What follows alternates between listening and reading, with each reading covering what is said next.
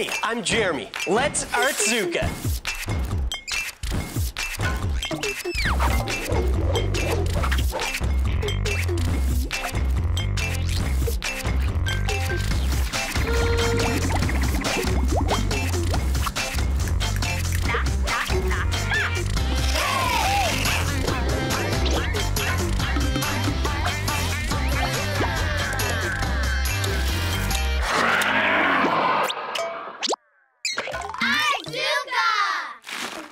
Meow, meow, meow, meow, meow, meow, meow.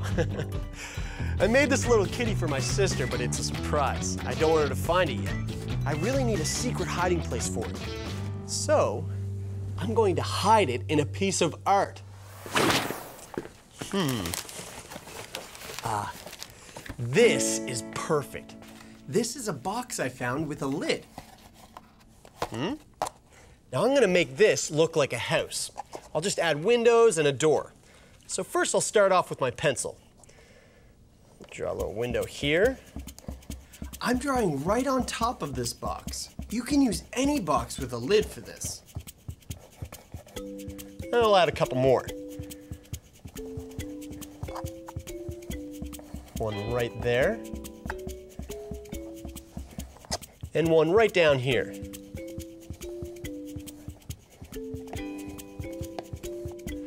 I'll just add a door. And now I'm ready for color. And so for color, I'm gonna use markers and paint. So I'll start off with a window. And I'll use my markers. I'll outline it black. I'll also use some blue. Just give it a couple more colors so it has some really nice detail. Great. And now, to finish off my window, I'll give it some curtains. I want to give our house a little bit of privacy. Wouldn't want anybody peeking in there and finding my cat. Great, I've got color on my window, and now I can color the house. So for that, I'm going to use some paint. So with my paintbrush, I'll just use some orange paint. Nice orange house would be great. This is a really cool orange, I like it. Once I've covered the whole house in color, I can set it off to dry. Here's one I made earlier, and it's nice and dry. Now check this out. My little kitty fits perfectly inside this house. Now my sister will never find it. That was perfect for my little sister's kitty. But my cats keep on chewing my paintbrushes all the time. So I need to find a place to hide these too. That little house is too small. I need something bigger, so look what I did. I took a tissue box and cut a hole in the back, then painted it the same way as I did with my house. And my brush fits in it perfectly. Look at this. I painted in a little kitty in this window up here. And next door to the kitty, there's a bird. Uh-oh, hope that kitty's not hungry. It was just a tissue box, and now it's a work of art. A work of art that can hide things. Now, to really hide these, I've made a whole street scene, and check this out. Now, for the apartment building. I left a space. And that apartment building fits in there just right. Now I just need to tape it into place. I need to make sure I can open and close my apartment building so I can hide the paintbrush. So I'll take a piece of tape and place it on the inside of the box just like this. Then line it up with the edge of my street scene. Once it's lined up, I push the tape in. And the apartment building is part of the street scene. I need to figure out a way to lock this down, or else people can just look inside and see what I've hidden. To do that, I'm gonna make a lock, and I'll show you how. The first thing I need is a little piece of pipe cleaner, and I just bent it into this shape right here. We're gonna put this pipe cleaner right down onto the board. With some tape, I'll tape it into place.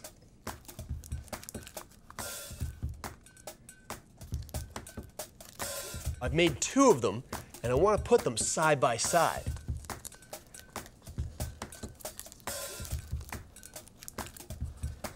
Now that those are in place, I can just put my building right over top. With a pencil, I want to line up exactly where those two loops are. And I just make a mark right there. Then I take my pencil and poke a hole right into the apartment building. And I just want to keep it really close to the edge. I'm going to finish my lock with this flagpole. The flagpole is just a disguise. Watch this. When I slide it under the building, it goes underneath the loops, and that will lock it into place. Let's try it.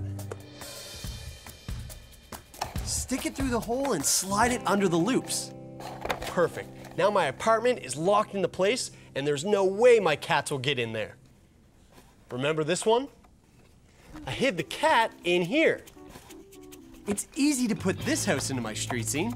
I just take a piece of tape, place it on the back like that, and then slide it into place. Perfect. No one will suspect when you hide things in a piece of art.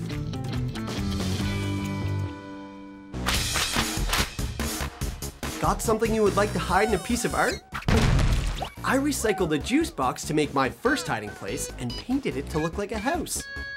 A tissue box works great for hiding bigger things. I painted this one to look like an apartment building. A city street makes my hiding place even more secret. Attach the tissue box by taping it with some duct tape. The smaller box can be taped on too. I made a lock for the bigger box by taping down some folded pipe cleaners, big enough for a thin stick to slide through. Then I marked the spot and poked a hole through the side of the tissue box. The decorated stick locks the box in place and no one can tell that it opens. And don't worry if you missed any of this. It's all on our website at artzooka.com.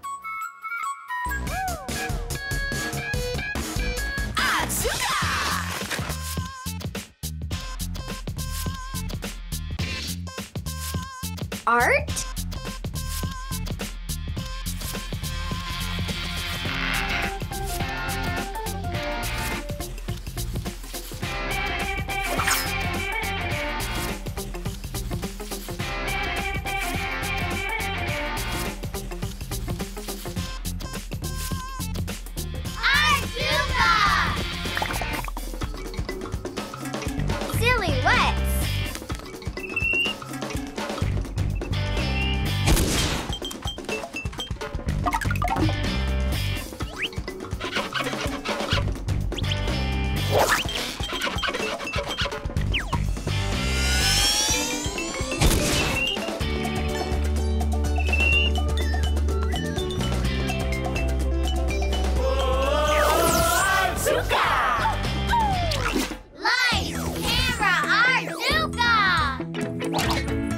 Take some photographs.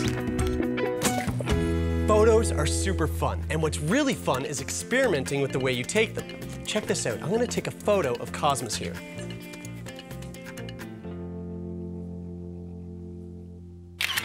He looks okay, but we can see a lot of the wall in this picture. What happens if I move the camera closer to Cosmos so that he takes up more space in the picture? I think that looks way better. Now he really stands out. Here's another tip.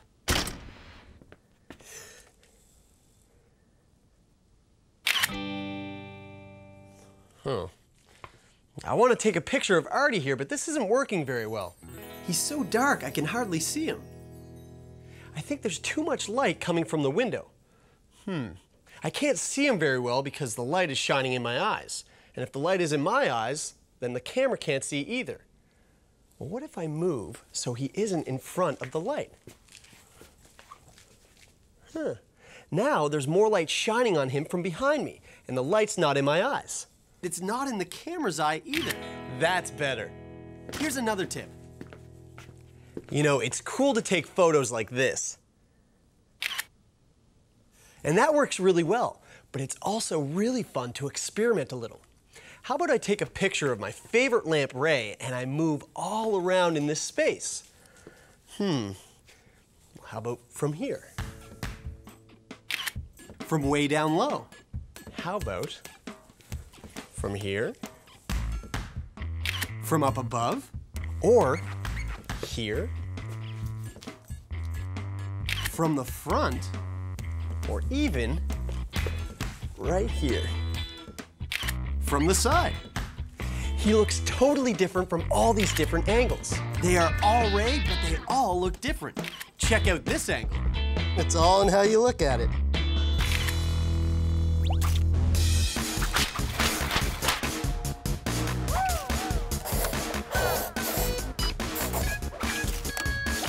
These tips can make taking photos a lot more interesting. When you take a picture of someone, you may want to try putting them in the middle of the picture so they take up most of the space. Make sure there isn't too much light shining from behind the person or the thing you're trying to photograph. If the light is shining in your eyes, it's shining in the camera as well. That's better. I like to move around when I take my photos and take them from a lot of different angles. When you're taking photos, it's really fun to experiment. We've got lots more great ideas like this at Artzooka.com. Artzooka!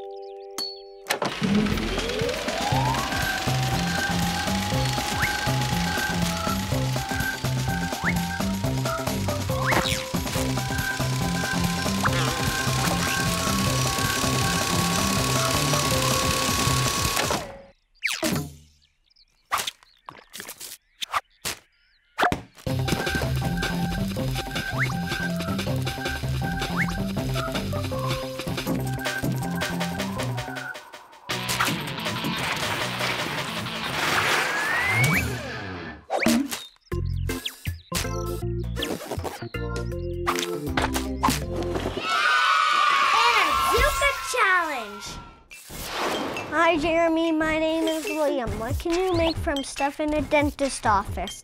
Thanks, Liam. That's a good one. Let's see what I can Artzooka. Toothbrushes, paper towel. I've got an idea.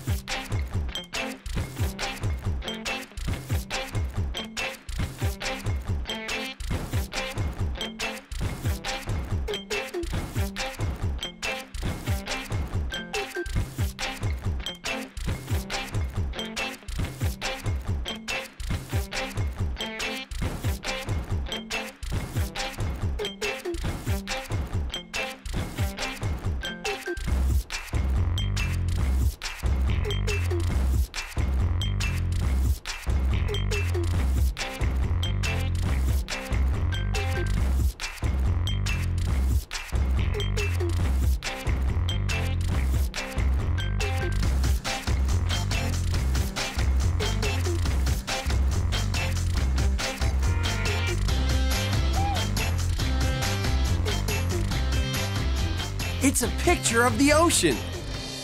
It's all in how you look at it. Art?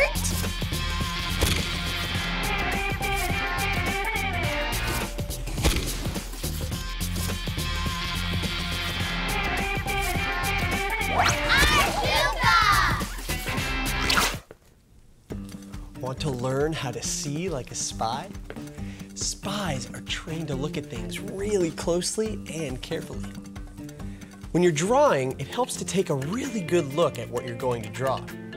Look at the shapes and the lines and the colors and the edges. Let's try this while we draw art. What if I only look at Artie and don't look at the paper while I'm drawing? I'll put Artie right here so I can get a really good look at him. I'm going to trace him with my finger first, just to get a feel for what he looks like.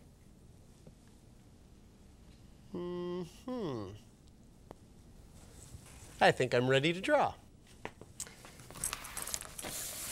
I'll put my piece of paper over here. I'm not going to take my eyes off Artie when I'm drawing him.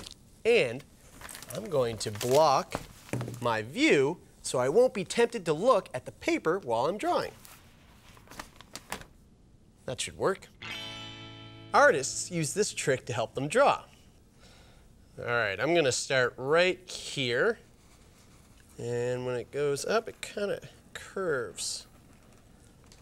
Goes all the way up to his tip top of his head. And then it comes straight down like that. And then, well, it comes back over and connects. Now I'll add in. So let's do his face. His face is probably right around here. Again, still not looking at my paper. I'll make his eye. One big googly Artie eye. And then his pupil. And now for his mouth. I love Artie's little grin. It's a terrible impression. And it's terrible because I have all my teeth. And there's that little tooth. He has this little vest on. Let's start where his vest starts. It goes all the way across like that. And then he has one little suspender. And then he has another little suspender right here. And of course, Artie has feet. Oh, I almost looked at my paper. It's habit, bad habit. Oh, I almost did it again. I got a lot. This time I'm looking at Artie, I promise. There we go, okay. All right, so I'll start with his leg. There's one leg there. I'll make one circle because he has two circles on his legs. So there's two. And then his other leg, right there. And he has two circles. I won't bother coloring those circles in, but I will get this little edge on the bottom of his foot. I'm going to draw the circle because I can see it from here. So that goes there like that, and like that. And just to finish it all off, I'll put buttons on his shirt. Remember, it doesn't matter what your drawing looks like. This is all about taking a close look at what you're drawing. I'm excited to look at it. Oh, wow, look at that. Now that is Artzooka, and this is what happens when I see Artie in a whole new way.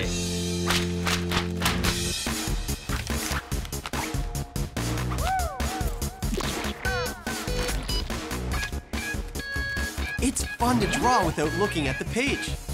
Artists do this because it helps us pay close attention to whatever we're drawing. I'd love to see your spy drawings.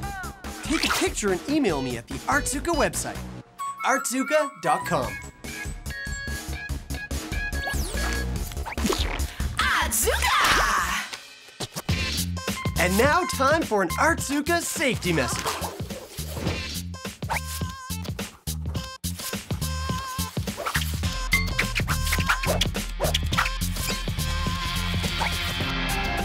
Remember, when making masks, don't forget to add holes for your eyes.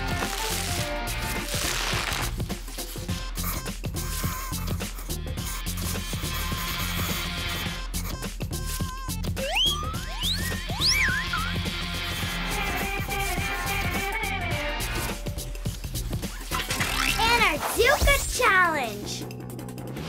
For my Artzooka Recycle challenge, I challenged myself to make something out of an egg slicer And a yogurt container. I put them in a movie starring Paper Bag. Come on and see what I made. I also put something else in my movie, A shoe insole. See if you can spot where I put it. Now, sit back and enjoy Cinema Artzooka. Here's the yogurt container, and here's another one.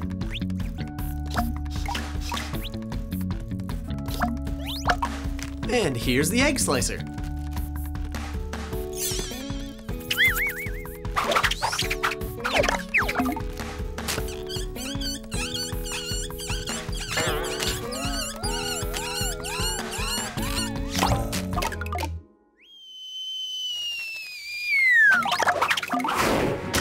Can you guess what it is? It's a golf cart. Now let's watch it in a movie.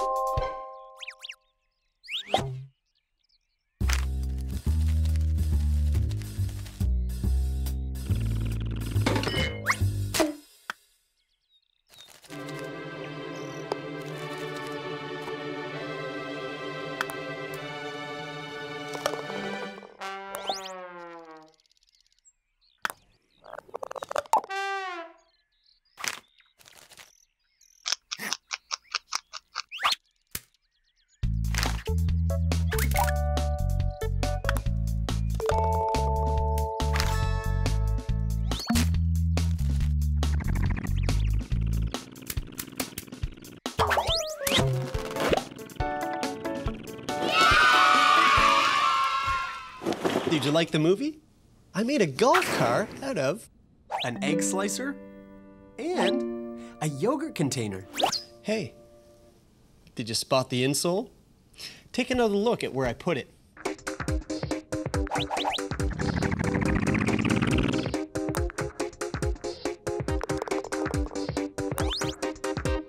Here's a challenge for you. See if you can make something out of An egg slicer or something that kind of looks like one and a yogurt container. Be really creative. Anything goes. And when you do, take a picture and email it to me at the Artzooka website. Artzooka.com. What will you Artzooka today?